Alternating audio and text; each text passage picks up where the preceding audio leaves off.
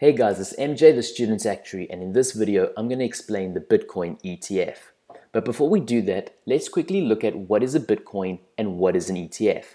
After that, I'm going to give the reasons for combining the two and why the idea got rejected.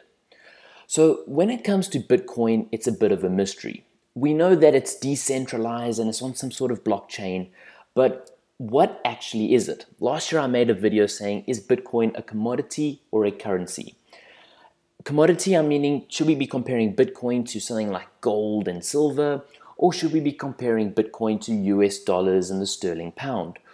Or is Bitcoin something different? Is it some sort of payment mechanism, in which case we should compare it to PayPal and Visa and American Express?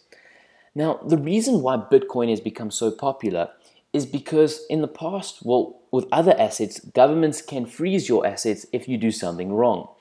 But when it comes to Bitcoin, they have no control over it. Also, governments have these things called capital controls, whereas if you have Bitcoin, you can easily move your capital outside of a country in what's known as capital flight. You can also use Bitcoin to dodge the tax man, as you can hide a lot of income earned. But the problem with Bitcoin is that people don't really know how much it's worth, and there's a lot of volatility. The price is going up and the price is going down. Also, there are some fundamental flaws in the Bitcoin technology. It's getting very slow, it's gone over capacity, which is making it very expensive, and there's rumors of a Bitcoin split. We might have Bitcoin Classic and something else called Bitcoin Unlimited, but that's beyond this video. Now I want to talk about ETFs, and these things are growing very quickly and becoming very popular. So what I want to do is, just to help us understand an ETF, I want to ask these 8 questions. So what is it? It's an investment vehicle, and it's something that is listed on the stock exchange, and it's associated with passive investing, diversification, liquidity. And essentially what you're doing is, instead of buying a whole bunch of random securities, you're putting them all into a basket and you're just buying one. Yes, there's a little bit of documentations and some few more parties involved, but essentially what you can do with this now is you can buy like an equity index, you can buy a whole basket of bonds, or even do like a style like value or growth investing, all within one security. And the security can be listed, traded, they can be created, they can be redeemed, and they're also regulated. And the most important parameters around exchange traded funds is the net asset value, the fees, and the number of shares. And if you divide the net asset value by number of shares, you can get the price. And ETFs there can replicate indexes, and they can comply with various investment mandates. So why do we want a Bitcoin ETF? Well, essentially what it's going to do, it's going to be allowing Bitcoins to be traded on the stock market. And that's actually pretty cool. Now, the reasons for doing this is going to make it very easy to buy Bitcoin. It's going to reduce the hacking risk.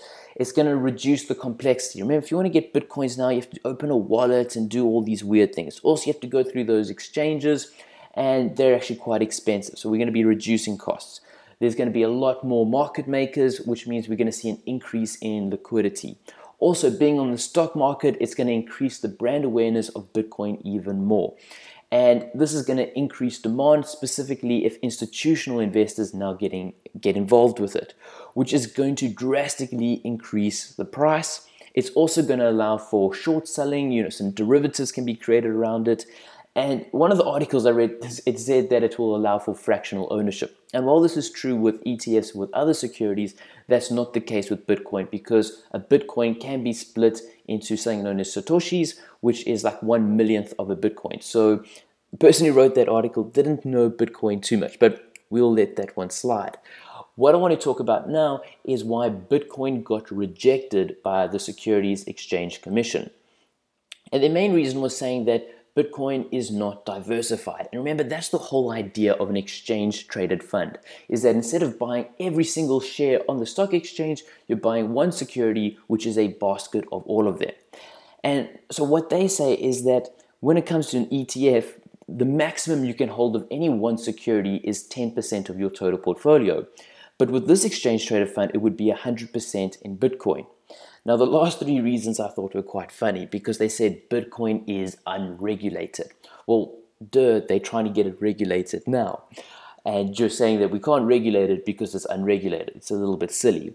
This one was also quite entertaining. They said surveillance and enforcement is difficult. And that's one of the big drivers, or why people want to use Bitcoin, is because of this very reason.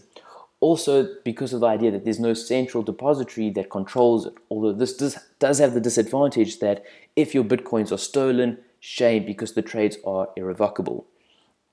Now, another thing why I think that the ETF got rejected is because if you look at who the ETF manager for this one was going to be, it was these guys called the Winklevoss twins. Remember, they're the guys who are like, we created Facebook, and they sued Mark Zuckerberg. Now, if you look at who the ETF sponsor is going to be, again, it's the Winklevoss twins. Who's going to be the provider of the reference price? It's going to be the Winklevoss twins. Who's going to be the custodians and actually hold all these Bitcoins? You guessed it, the Winklevoss twins. Now, the Security Exchange Commission says that there might be a conflict of interest. So I just feel so bad for these guys. Everything they try and do, whether it's social media or ETFs, it just seems to fail for them. Although, in my personal opinion, I do feel as if Bitcoin is in a bit of a bubble and that it's, overpriced. Although I've been saying that when Bitcoin was around $750, I think it's now $1,200, and the price is always changing every minute, so I can't pinpoint it exactly. But look, I really love cryptocurrencies. I've invested quite a bit in Litecoin, and you'll know from my channel that I like to have a lot of fun with the Dogecoin. And I've even gone and raised a little bit of funding to create my own coin. Although where all these other coins have got very much a capitalist mentality, mine's going to have a little bit of a socialist mentality. But if you want to hear more about that, I'll be releasing videos in the future. So please make sure that you do subscribe to my channel and hit that like button if you enjoyed this video. And let me know your thoughts in the comment section below. Do you think Bitcoin's overpriced? Do you think it should be on an exchange traded fund? Let me know and we can chat down there. Thanks, guys.